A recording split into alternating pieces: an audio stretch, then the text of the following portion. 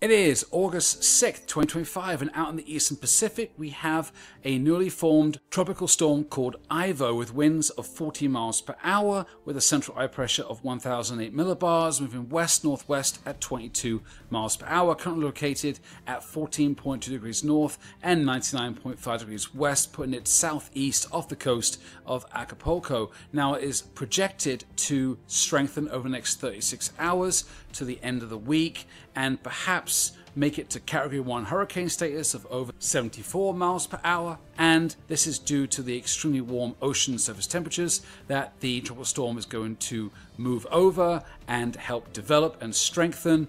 The surface temperatures are over 29.5 degrees north at this latitude and still above 27.5 degrees north as it reaches the Gulf of California at about 22 degrees north. So over the next 36 hours, it is projected to strengthen to around hurricane speed, a Category 1. However, it is projected to not get any stronger than that due to the area of high pressure, the ridge that the hurricane is going to encounter as it moves further north in latitude, as the northern Pacific is currently dominated with a high pressure ridge. So let's see what happens in the next 36 hours.